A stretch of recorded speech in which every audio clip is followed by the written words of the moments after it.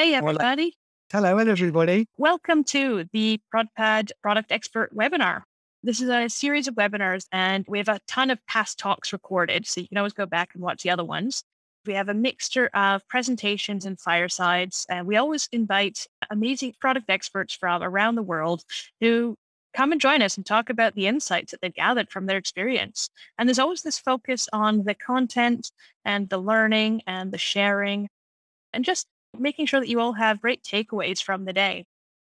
And so it is a chance for us to have a great conversation as well as you all to jump in on the conversation. So make use of the chat, make use of the Q&A. Let us know what you think and what kind of questions you have.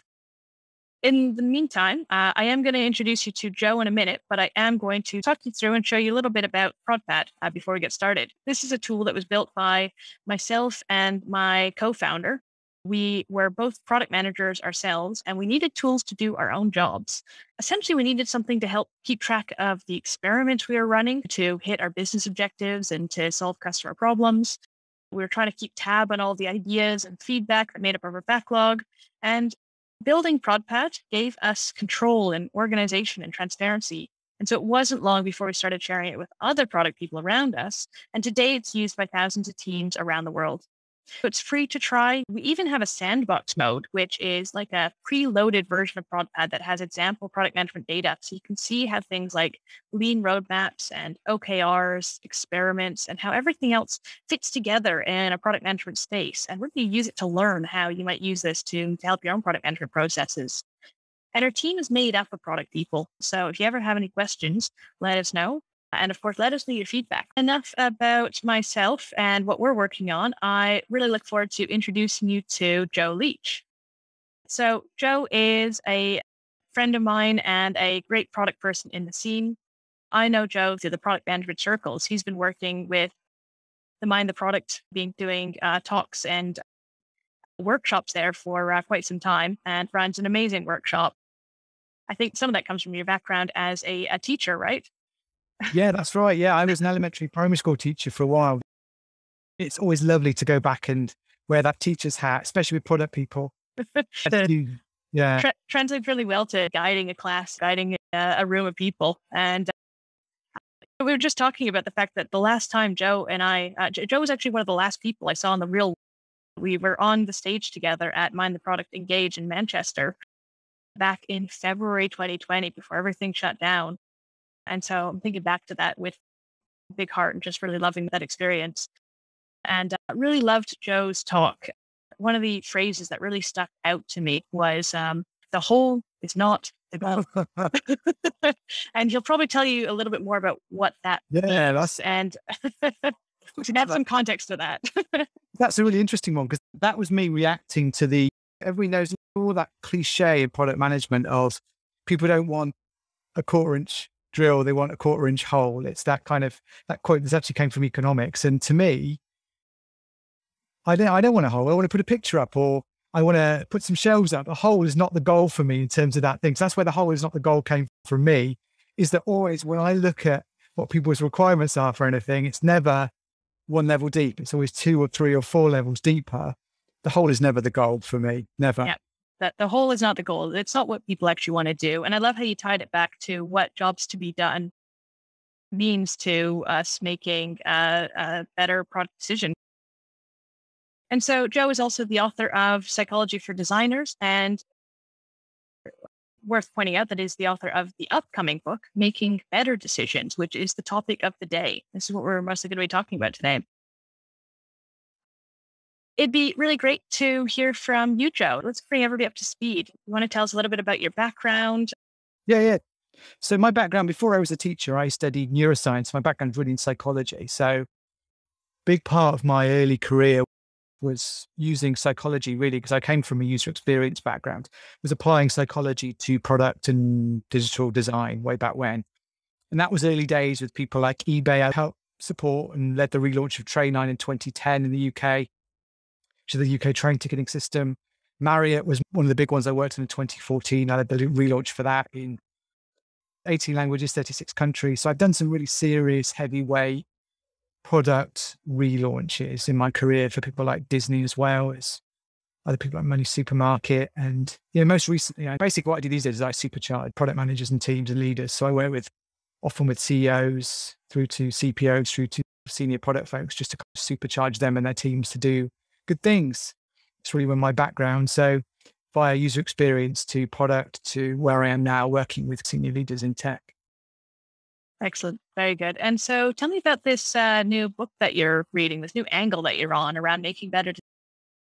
This was interesting. So I had this thing where I would talk a lot about people, about decision-making in organizations. And because I had that kind of quite a varied level of background, people always like, how do people make choices and decisions in this world? And actually, it started in a period when I was working in an agency, actually.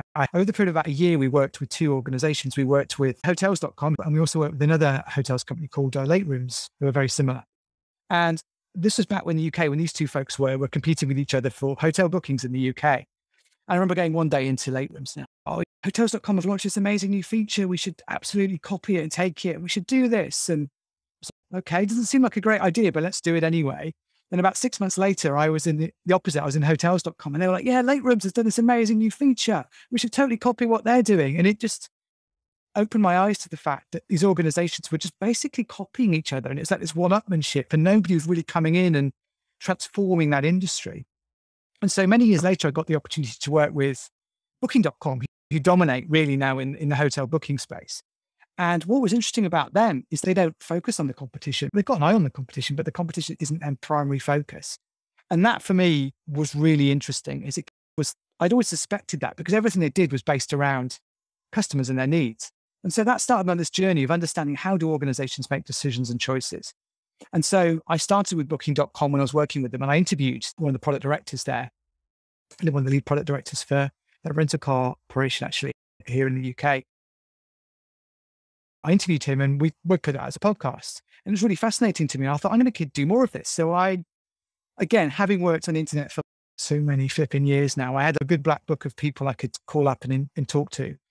And so since then, on the podcast, I've spoken to folks from WordPress, from YouTube, from Instagram, from The Knot, which is a huge wedding website, just loads of really interesting, smart leaders within tech and product. And I just interviewed them and asked them, how do you make decisions then? Tell me, how's this done? What is your secret sauce of this? And because I just wanted to know, it was just really fascinating for me. And everybody else wants to know. So I started with the podcast. The podcast really was a place to start. And so what I'm doing now is taking that podcast and distilling that into a book. And we'll talk about that today, some practical tips really for you lot to make better choices in the world that you're in and how you can support your business, your team, and whoever in making better decisions in the business. Excellent. I love that. And I love how the podcast is basically like an MVP of the book, like a way to test the premise. I wish I'd planned out to do that. Yeah, that was the case. But Yep. Yeah, books do feel like, honestly, like you're shipping an enormous product. And it's one big launch. It's one big waterfall project. And it's scary, really. So I've been blogging lots about it in sprints, but yeah, writing a book. Yeah. Anyway, that's a different thing for today. But yeah, definitely the podcast has been the MVP of that. Yeah, and you're talking about those different hotel travel companies that were copying the competitors. And it's really interesting, that dynamic where they were saying, they're doing this, we have to do that. And you as the product person on the team, you end up feeling like you just have to do it because somebody on the team comes up with this prerogative to do it. And I remember being in those positions as well, where I just assumed that somebody higher up in the business had some knowledge that this is the right thing to do. And so you go along with it. And in hindsight, you look back going, I should have called yes on that. Where did that come from? Your competitors got an insight that you haven't got. Yeah. What was interesting about going to the two of them is neither of them had that insight. Neither of them had that ability to experiment, to get really to the heart of what the user wanted, like Booking do. They didn't have that. So they were just always one-upping each other. And it was like an arms race between them, which is, don't get me wrong, is a great way to succeed in certain industries, but it doesn't allow you to leapfrog and to really push and forge ahead like Booking did. They totally dominate now because of that absolute focus on user need and experimentation to get them there. It's fascinating being in that world, really. Here's a question. Going back, what would you have done different if you were working at, was it Late Rooms that you were at and they were the ones? Late Rooms have gone, they were big in the UK and they were big in Asia as well. And they've gone kaput. Their domain was sold for like £40,000 recently. They were hundreds of millions of dollars. hotel booking company across Europe and the UK and Asia as well. Yeah, what would I have done differently? I mean, that obsessive focus on customer needs really is number one. What absolutely do our customers need? And that's not only, because again, they're a marketplace. It's not only the customers themselves, but also the hotels at the same time. And back then they had quite an antagonistic, and don't get me wrong, there's still a lot of that, an antagonistic relationship with their hotels. And so if I was going to tackle that problem today, if I was going to compete with Booking.com, I would start to build extremely strong relationships with hotels. If you can build a strong relationship with the hotel and you've got supply, the market will follow. Okay. And equally with any marketplace, I would do that. But I would have a rigorous focus on matching both sides of that marketplace, because at the moment it's balanced too differently. So absolutely customers and their needs. It's classic stuff. And often at this point, it feels like a cliche just to say that you should do that. But often what's interesting about decision making is why people don't do things based on user need, why they don't do that sort of stuff. And that for me is more interesting than why, because everybody knows you should. But what's more interesting is why don't organizations do stuff around users and what they need? Yeah, that's exactly it. The thing is, we've been talking about this concept of doing your customer discovery and asking the right questions for years and years, and individuals get it. You talk to any individual and they're like, yeah, totally, I can do this. But when you look at organizations, that company failed back then, but there's still companies failing today for the exact same reasons, because you have people in the company who are making bad assumptions, and there are other people in the company who may or may not spot these patterns, but aren't empowered to call it out, aren't able to say, hey, should we go back and do something about this? And what they actually need are the tactical, practical things that they can do to call it out and do something about it, so that they don't end up, with some story like you 10 years later going, yeah, company went kaput, we sold it all for pennies. Well, I've got lots of those stories of bad decisions failures. I've got lots of them, and they're not shared much in our world, but I've got a lot of them, and a lot of them share some very similar themes in that they don't have that. So I have this concept of, I call it the decision diamond, and it's based around Henry, I can't even pronounce his surname, Henry he works at Minecraft now. He was at Spotify for a while. He had this concept of how decisions are made. He had a triangle. Henrik Kinberg, thank you, Janna. That's exactly who it's going to be. Yeah. Anyway, there's 4 points to this diamond. Let me talk about it. One of those is user research and user insight discovery. Classic qualitative user research. It's on one point of that. And there are 3 other points. So the other one is of course, data. Data's key, really. If you understand what's going on at scale on your product, that's really important to know. So you've got these 2 elements of decision making. And there are 2 more. One of them is obviously business drivers. Is something, if there's a business need, there's a business opportunity, if something's going wrong in a particular business area, you've got some focus through a business lens to go, we should be doing more of this, or we should be doing less of this. There's business as well. And the 4th one, which is often, I think, overused or underused, if anybody can guess what it might be, is you have business, you have user research, you have data. And the 4th one, which I think is often over focused on in some organizations and under focused on the other ones, is instinct or gut feel. And to make a good decision, you need data points from all 4 of those things. So often what can happen in organizations that make bad choices is they might come in an instinct or gut feel.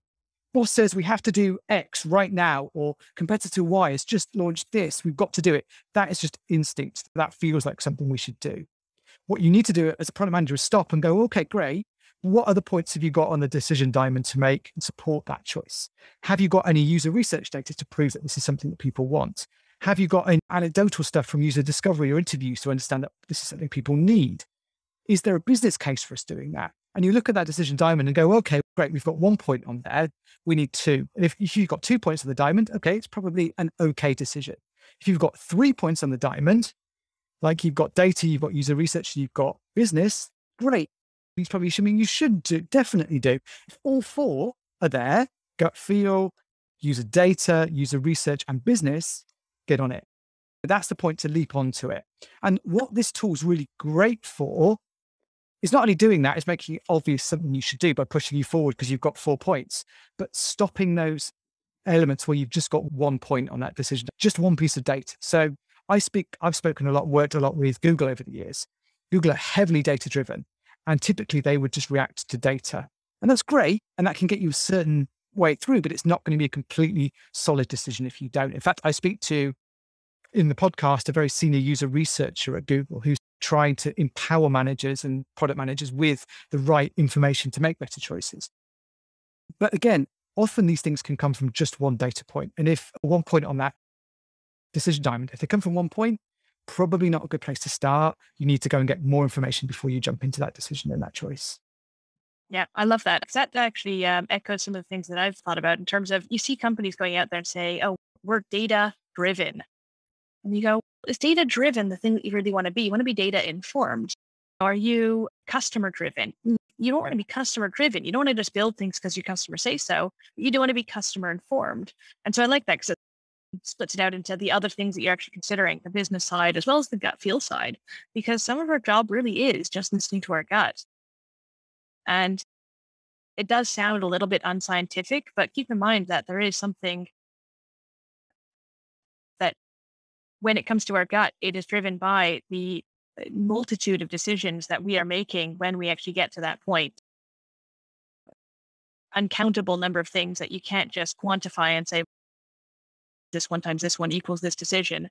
There's a reason why product managers are not going to be replaced by AI anytime soon. It still requires humans to make the final calls and say, this is actually the right decision. I can see this far ahead and here's where we need to go. And I think it fits back into the kind of management style as well. So in one of the podcasts, I interviewed Jeff Gottelf as well, author of Sense and Respond and Lean UX. And we talk in that podcast a lot about how senior managers struggle with managing the uncertainty of product teams, the uncertainty of, we're going to run a few sprints and some stuff's going to come out at the end of it, where senior managers have been taught for so many years in business programs and throughout the kind of 70s, 80s, 90s, and early 2000s to have the answers, to be able to tell everybody what they should be doing right now. I'm not a good boss if I can't tell my team what they should be working on now.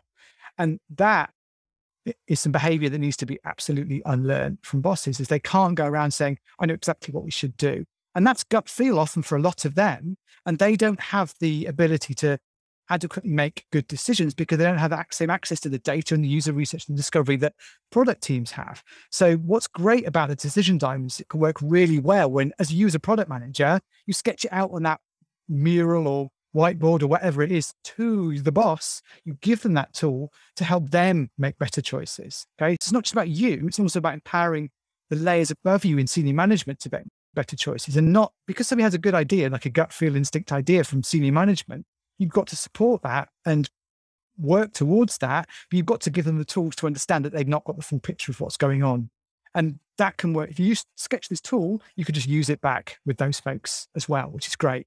And your success as a product manager when you see your thinking being taken and used by the CEO when they're doing a presentation on something as well. That's the strength of this, is it can flow through the organization. I love this. This is actually one of the things I'm really passionate about, is that product management isn't something just done by the product managers. Product managers are the ones who shepherd in a good process for good product management. Yeah. They're not the ones with all the right answers themselves, right? It's not your job to have the answers. It's your job to ask the best questions. And the best thing a product manager should do is help people in their team come to the right answers by giving them the tools, giving them the same tools that they would use to come to those decisions. So they're not sitting there constantly just with this pile of ideas and suggestions on their shoulders and trying to weigh them up themselves. If your execs, if your team members can all look at the same framework and say, well, actually, this is how Janna would break it down. Therefore, we're going to put this idea forward and we think this one's strong. That takes so much weight off you as a product manager and just empowers your team to make better decisions across the board. Yeah. And you know what? The other thing is, I often these days, I get called in to help with product vision or product strategy. And often when you come into, somebody asks me to come in to help with that, the number one cause of the product strategy not being in place and not being strong is because the business strategy isn't strong. There isn't a strong business vision or corporate vision for what your organization should be doing. And so it's very hard to create a product vision or strategy because that's not there above you. And so what I'm finding myself doing a lot more these days, and this is, hey, career advice for all of you product folks, is the skills you've got, as Janna quite rightly said, right now are going to set you up so well for that point when you're the CEO and you need to come up with a business strategy or a strategy for the company. Oh, hold on a minute.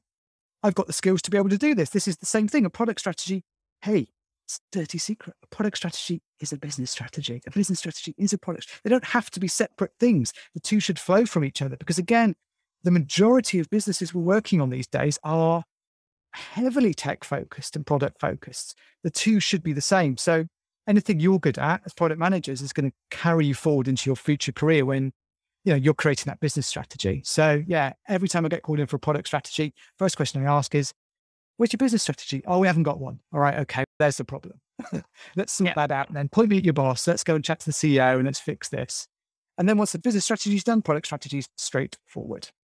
Yeah, that's perfect. And that's such good advice because that's the type of thing that can really help lift somebody up in their career if they're able to identify problems that their exec team has and how they can solve that. I always recommend to people when they are joining a company or rethinking their role within a business as a product manager, your job is often to think about what problem your product solves for the customers, but also think about what problem you solve for your business. When they wrote that job ad, they were articulating a problem that they had, and you have a particular skill set and you can solve unique problems for them. How can you solve those problems? And if you are spotting that they have problems articulating their vision and their business strategy, you can help them with that because the same things that go into product management are the same things that go into organizational design and business decisions, really. Yeah. It's all the same stuff all the way down, to be honest. I've got a great story, actually. I'm publishing a video on it next week. I've been working recently with a senior director of strategy, big multi-million-dollar global business, director of strategy. Joe, we haven't got a strategy. I'm like, oh, that's interesting. Director of strategy, been in your job for a year now. Why not? We don't need a strategy. I'm like, you don't need a strategy? No, we don't need a strategy. We haven't got a strategy because we don't need a strategy. And I'm like, okay, so what's that? And I was like, why? So, well, the strategy is obvious. And you're like, okay. This is warning signs, klaxons going off in my head right here, is that often what you can see in organizations that make bad decisions is they are lacking in senior levels, strategic thinking. And it's really interesting. That seems to be the biggest issue that I'm facing at the moment. Is a lot of organizations are growing rapidly, especially in this kind of world post-COVID and lockdown where the world is completely different. And certainly a lot of the tech businesses I'm working with are like absolutely supercharged by the changes, societal changes that are here, and they're growing out of control. And they don't feel like they need a strategy to cope with that. And it's like bad decisions are happening everywhere. And the business is growing despite the bad decisions. And what's interesting about that is that growth is not matching market growth. They're growing, but they're not matching market growth. And so there's lots of sets of challenges around ultra fast growth in any organization. And it's, again, I spend a lot of my time working with companies that are growing about why they need a strategy and why their strategies can help them grow responsibly and in that kind of way. Because again, what happens when companies are growing super fast with such a high velocity is the person that struggles the most is the product manager, because they've got so much pressure to build and to build things, but there's no business strategy for them to be able to base their product decisions around. Other than, we're going to grow fast, we need to build all of these 200 things. Here's some great ideas that we brainstormed last week. Just keep building. And there's lack of business strategy in a high growth company is the most dangerous place to be. Yeah. Interesting times we're in. Yeah, absolutely. You see so many companies who, as you said, like companies who are succeeding even though they don't have a strategy. You actually see a lot of companies out there who hit on something quite luckily, right? They just have something that drives them forward and they strike gold. They strike gold for a little while and they don't actually learn discipline, the processes. And every company goes through that whole thing of growth and maturity and then decline. It's just a matter of when. And you can chart it out with every company. And so these companies that are doing this, right? Sometimes that's a huge thing upwards and sometimes it's a tiny one upwards. But I've been in companies that have been on this huge ride upwards and I could see it slowing down. And I was like, hold on a second. This company has no discipline. This company, I don't understand how this company makes money. This is all going to dry up. And it did. And you hear about it. People talk about, oh yeah, we're surfing the wave. And I'm like, no, you're not. You're skiing in front of the avalanche is what you're doing. Is that thing's coming for you. And you've got to be at the point when it's there. And when I worked with Trainline in 2010, I can tell the story because it's 11 years ago. Trainline were like that. They had enormous rapid UK growth, right? No strategy, nothing, no real idea other than we're going to build something that people can buy train tickets from. And they had enormous growth because the internet was growing. They were on that wave. 2010 hit, two competitors came along and then suddenly they realized, holy moly, this is not going to last. We need some serious strategic thinking about not only our business direction, but also our product direction at the same time. And 2010 hit and the iteration then was great because it met customer needs and all of those things, but it was a real watershed for them. If they'd not got that right, they would have been overtaken. The train line wouldn't be in the same way that it is today in the UK. So I've absolutely seen it at that sort of scale on both sides of it, really.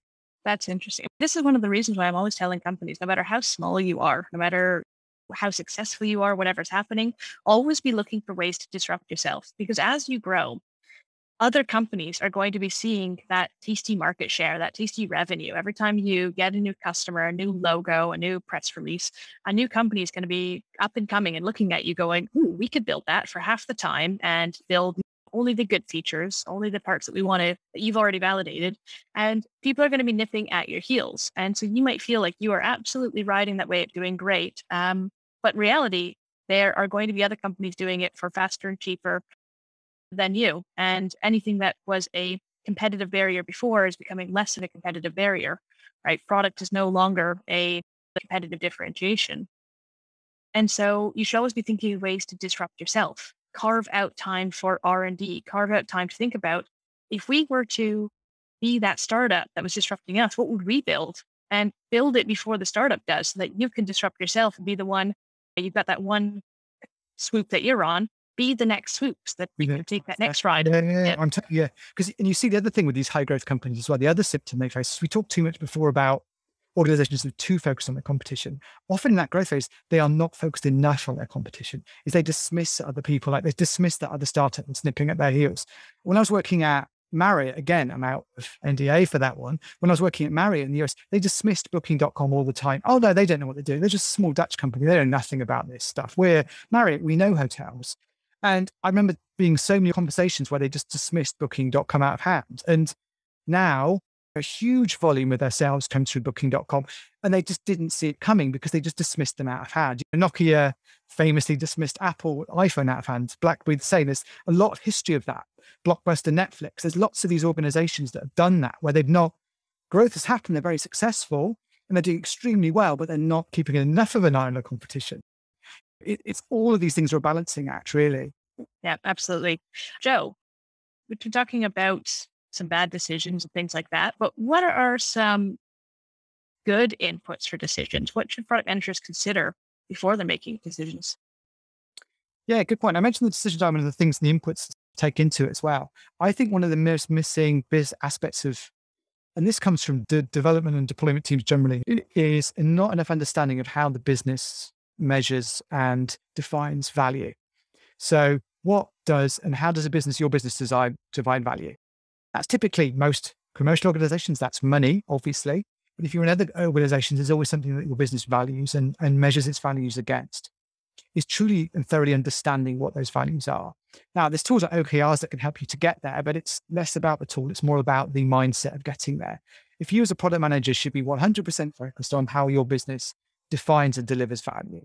And that, I think, is the missing link in terms of really supercharging your work. So again, I mentioned that a lot of what I do is supercharge teams to really deliver results. And that's around delivering stuff that it's not rocket science. It's all about delivering the value to the business that's there. And that's got to match with what the customers want. But absolutely rigorous focus on delivering business value on everything you do is, I think, honestly, the missing link still these days. And I see it much more in organizations like large banks as a good example. Well, I'll have a development organization that they treat as an internal agency where they'll tell that agency what to do. Hey, dear internal bank tech team, can you build us this app that allows people to apply for mortgages? And the tech team are like, okay, we'll build that for you. Off we go, and we will go and throw it into our process, and something will get shut out of the back of it in 18 months. Is those organizations and those tech teams are not being proactive enough to tell the business what they need to be doing next in terms of, here's tech, here's what you should be doing next, business. We're not your internal agency building what you tell us to build. We are here with you to help tell you what we think the business should be building based on this user value. We can make more money, 10 times more money if we did this thing. And having the confidence to go into a meeting and make 10 times more money if we do this thing, rather than being a service-led operation within an organization, which product teams can become if they're not careful. This is something that jives very much with the conversation we had with Jeff Patton here on the Product Experts webinar. He was talking about some of the problems that you have within businesses that stemmed from early the Agile Manifesto, where when we talk about the customer in the Agile Manifesto, what we're actually talking about is the tech team treating the rest of the business as their customer. And where that causes a problem is that you've got this team whose outcome is to just deliver whatever it is that they asked for. So if it is build an app that does this thing, all they have to do is build the app that does this thing. They're not actually tied to the outcome, which is we're here to make money or to change our world in this particular way. And so it's like you say about understanding the value for the business, but making sure that is spread amongst the team. It's understood across the team so that everyone is bought into it. Anybody at any level in their career, the number one way to supercharge your career is by understanding how your business measures value and talking to that all the time. That is what gets you forward no matter what. Okay. That is the number one thing. In my experience, I work with a lot of, I mentioned I supercharge kind of leaders. 50% of what I do is we work on the thing, the product, the process, stuff like that. The other 50% I do work on with product managers is giving them the confidence to stand up in a meeting and go, no, we should be doing this because it's going to generate X amount of value add to this business, being very confident in that ability for them to do that. So the tail is not wagging the dog in quite that same way. Is you are confidently as a product manager standing up in that meeting and being, no, we're going to build this for this reason, for this money. And that is often a lot of product managers getting out of their own way. Like you say, this Agile Manifesto, all of these kind of agile frameworks, I've not even mentioned SAFe, but all of these things can get in the way of you being great at your job, which is all about you as a product manager, knowing how your organization measures and delivers value and just doing that, talking to that in all aspects of your job. You do that, you're going to go far. Absolutely. We've got some questions coming in from the audience now. I like this one from Andy, short and sweet. He said, what's the biggest thing that you used to think about making good decisions that you no longer think is the case? That's such a great question. I thought that it was process. I thought organizations had like a decision-making process. Like on the executive chief operating officers, there was the decision-making process that they went through, like boxes and arrows. First we do this, then we do this, then we do this, then we do this. I thought it was a process. And I now know it's not. It's a state of mind and a state of being and a state of culture is the best way to make decisions. Everybody wants it to be a process. Everybody's asking me for what the best decision-making process is. That's the problem. And a symptom of that is people asking me, I need a product prioritization framework, please. Anybody asks you, if you think you need a product prioritization framework, warning, something is wrong somewhere else in your organization that means that you need that to make better choices. It's not about that. So yeah, the biggest thing for me was I thought there would be a secret process and there's not. Excellent. I love that. And thank you for saying that because I've heard that before. We need a decision-making process and something in me just freezes and I wasn't able to put my finger on why, but you're right. It is more of a mindset. It's about understanding how and why we're making these decisions, how it's framed back to what we're actually trying to achieve, but not this tight process that means that we're going through this flow diagram before we make any decisions. Okay. We don't want that. One of my most interesting interviews was with Instagram. So one of the leaders of the Reels program at Instagram. And I asked him about this. And Instagram this is my favorite podcast. I've just put it in the chat. Go and listen to it after this. Tin is a great, wonderful human being, Instagram. And anyway, it's all in the culture then. What's interesting about how he talks about his team making processes, they talk about jobs to be done. They talk about rocks and pebbles and sand, if you've used that one. They talk about bets. They talk about lots of these frameworks to help you make decisions. But what's interesting about them is they take the best bits of all of them and they make them their own. And so what's interesting is, again, I saw this as a big trend, is that all these organizations take the best bits and they create their own way of talking about decision making. Okay, take the best bits of thinking in bets. They take the best bits of, which is again some stuff that Spotify use. They take the rocks, sand, and pebbles, which is something that PayPal have famously talked about as well. I've got links to all of this stuff as well. On my blog, I can share all this with you. Jobs to be done, which is obviously something I talk about as well. But they take all of these processes and just take the best bits and make their own way of doing it. What's interesting about Instagram is the teams are encouraged to make their own ways and processes of working on certain things. HelloFresh do similar things as well. So there's lots of organizations who design and create their own approaches to making decisions. Okay. And that's the best way, is you just take the best bits of all of them and make something that's your own. Excellent. So there's another question in here from Colin, and this is reflecting back on something we were talking about just a little bit prior. And he said, funnily enough, we've been having this conversation at work. He says a large UK government department just today about the importance of really having a good high level view of our products and a clear pathway to how this breaks down into low level features. How do you recommend we put together and document this pathway? Yeah, so I'm going to be truly honest with you, Colin. There's a lot, as anybody knows this, in the UK, the government, working for the government there's so much government work available at the moment. UK, US, I think it's the same way. I don't do government work. And I've done a lot in the past. And the thing that I struggle with governmental organizations is they don't have a clear, and I talked about this earlier on, how they measure value and success in that government department. And that's what makes all of this stuff really acute in those areas, is how does your department measure success and deliver value? And that's ultimately where you talk about products and clear pathways, is you need to define and understand truly how your department measures success and delivers value. What are those two things? And that will give you that clear pathway. If you don't have those things, or those things aren't abundantly clear to everybody in the room, especially the senior decision makers who don't want to address the fact that maybe part of that's keeping ministers happy, part of that's political, part of that's based on consumers, whatever those things might be, you need to map that out. Once you have that, decisions are easy to make. Okay, that's the challenge in working in government, is that stuff's not always clear. People don't like to talk about it. And that's always been my weakness with working in government, is I ask for that and I push for that, and that doesn't always exist. So I've been sacked, the right word? Yeah, I have been, by a number of folk. A lot of my friends have been through the government digital service in the UK, and I've worked with a few of them, but I'm not the right person for that, because I ask those difficult questions, and those difficult questions aren't always answerable. I know that doesn't answer your question, Colin, but I would look for you to map success and value, and then it will flow from that. Excellent. Excellent. This actually reflects like a conversation I was having with a fellow product friend of mine who works in a UK government area. We were talking about how they lacked discipline. And this is in regards to the expenditure. Government agencies often don't have the same constraints on spending that public companies do. Having been in startups, what a contractor costs, what a freelancer costs, what an in-house person costs, and how long something is going to take and how much it costs. And oftentimes they don't see how much money and how much time is going to go into something, and therefore don't reel it back. And therefore things just run on and on because they don't have the discipline. And that's why they hire these really expensive management consultancies or service companies like Capita or Serco or Accenture or any of those groups. They bring those guys in because they expect those guys to bring it. But those guys don't come in. They come in with clever contracts and smart ways of working. That means that they don't have that accountability either.